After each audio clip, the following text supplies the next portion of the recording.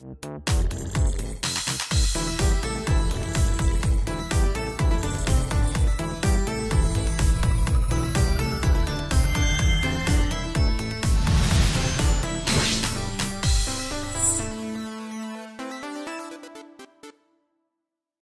Fox 64 was a huge favorite of mine on the Nintendo 64. The voice acting, graphics, and gameplay were out of this world. And though the voice acting isn't really much of a deal anymore and graphics have aged a bit, but the gameplay still holds true. But this gameplay with its all-range mode and multiplayer was not meant to originate on the 64. Instead, according to Miyamoto himself, Star Fox 64 is only 10% new gameplay. All the rest was borrowed from older games. But where did it all come from? Well, on this episode of Beta64, we're going to look at the complete development of Star Fox 64.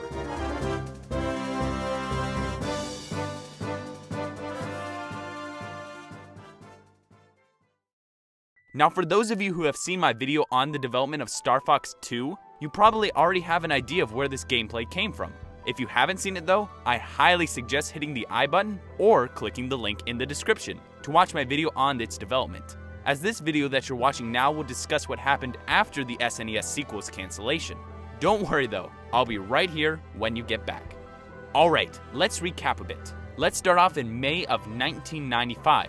At that time, everyone was excited to see the sequel of Star Fox make its way to E3. However, when the time came, no sequel was found. Instead, Nintendo showed off the final hardware of the then called Ultra 64, as well as the Virtual Boy and Donkey Kong Country 2.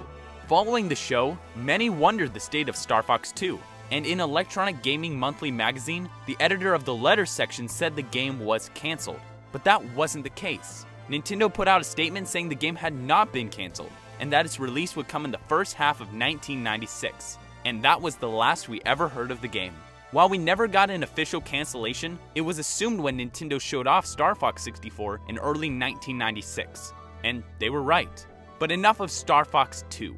Star Fox 64 was conceived when Miyamoto found that he could create a much better game with the new, powerful Nintendo 64 hardware. So he canceled the SNES sequel in favor of a Nintendo 64 version. In an interview, he mentioned that the entire game was 60% from Star Fox 1, 30% from Star Fox 2, which includes all range mode, Star Wolf scenarios, and multiplayer, and only 10% of Star Fox 64 was entirely new. Of this 10%, one of the most interesting additions at the time was full voice acting, something that was unprecedented for Nintendo.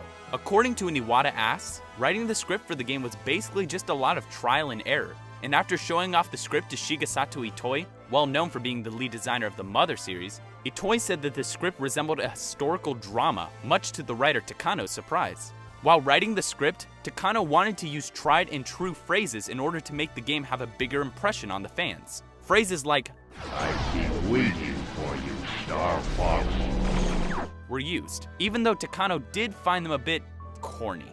Originally, in order to make Fox sound cooler, the writers were going to have him say things like, "I guess it's your turn to be thankful."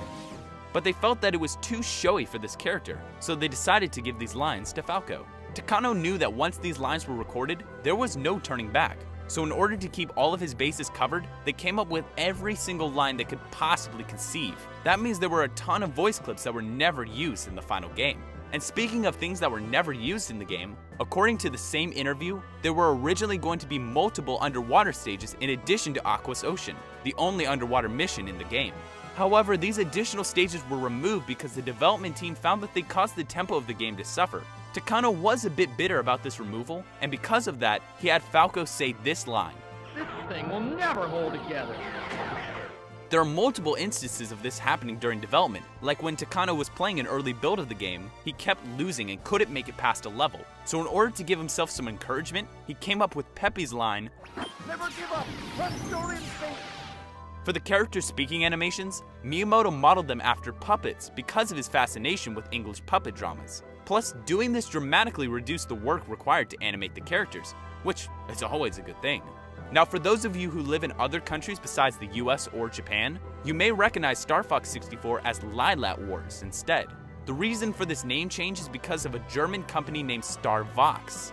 And due to the fear of legal disputes that could delay the game, Nintendo chose instead to just change the name to Lylat Wars in some territories.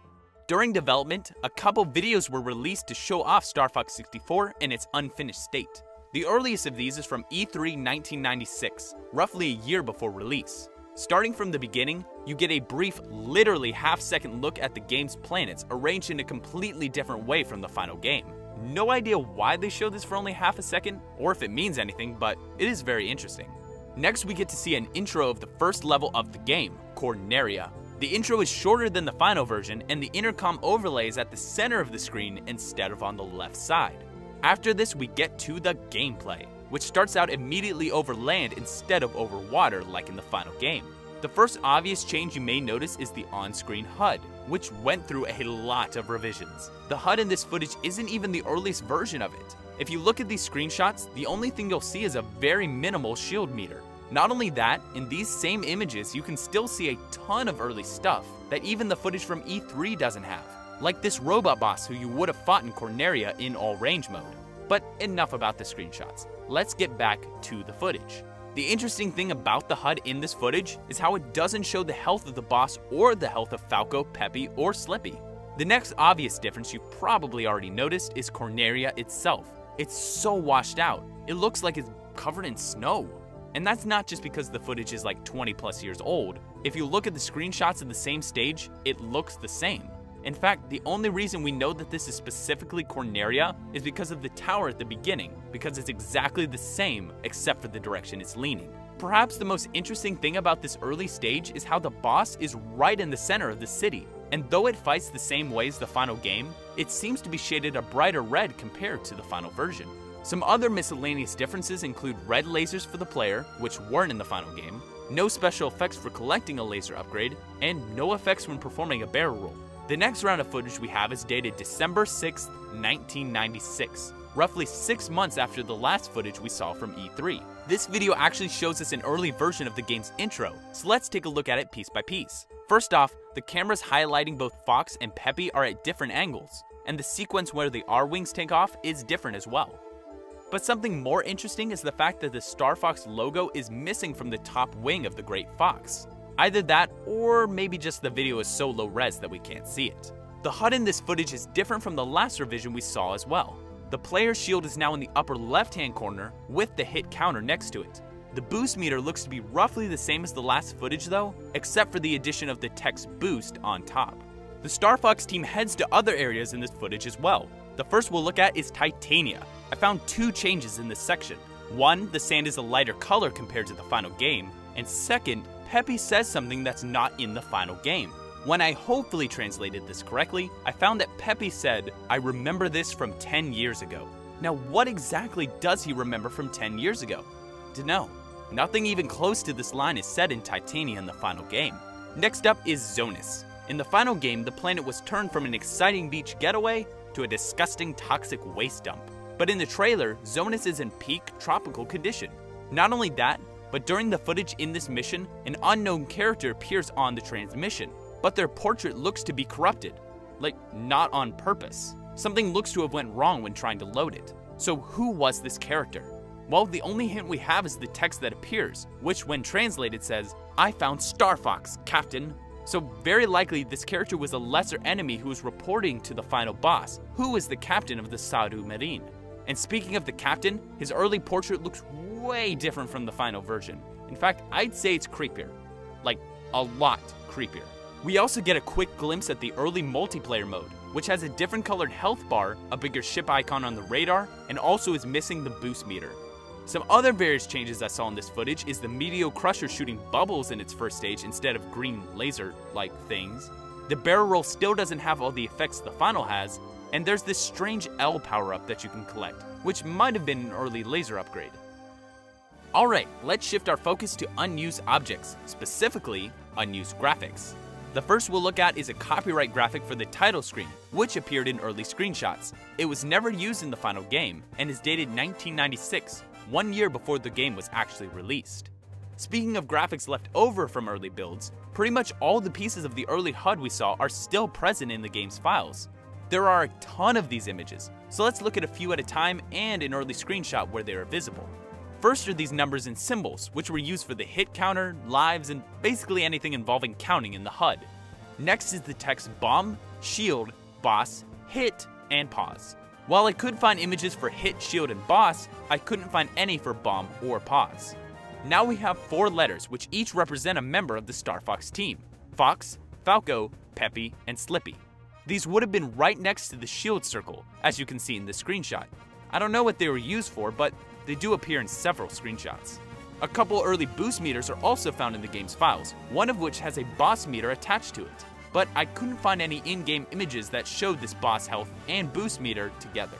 Some other HUD images include an early life icon, an early bomb icon, an early incoming transmission signal, and some outliner with the word charge on it. Other than the early HUD and copyright logo, there's one other thing we found that's unused in Star Fox 64. In the 1.0 version of the game, when fighting on Bolts, if you haven't destroyed all of the barriers yet, Starwolf and some enemies will have a shield around them. However, the player never had access to this shield, at least not until someone found a way to activate it. Apparently, you could originally get a shield that surrounded your R-Wing, and colliding with anything wouldn't have inflicted any damage. While the shield was cut from the final game, it was later re-added in Star Fox 64 3D as a multiplayer power-up. So that's the beta of Star Fox 64. While it's a shame that Star Fox 2 never made its way to store shelves, it's nice to see that Star Fox 64 incorporated so many of the scrap game's ideas. Looking at the beta footage, I really didn't feel like I was missing out on anything. In fact, really nothing I could have found would have kept this game from being the classic it was always meant to be. So this has been Beta64 with the Star Fox 64 beta. Thanks for watching.